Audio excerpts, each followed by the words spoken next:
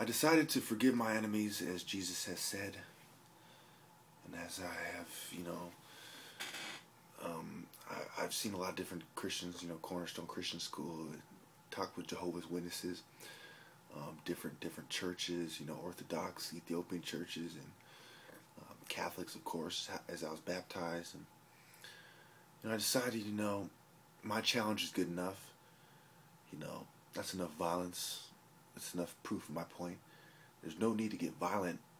Me being the champion and pushing that in the name of God and showing you that God will choose a man, Christian, Muslim, or otherwise, who's doing his work. And in my personal opinion, the best chance you have is being a Christian, but not doing it the way of the system. And again, I apologize for any friendly fire, and some white people may have stood up for the Igbos in Britain at the time. And the ones who didn't have much of sinners who are going to pay. That's true. But, judgment is ultimately God's. Thank you.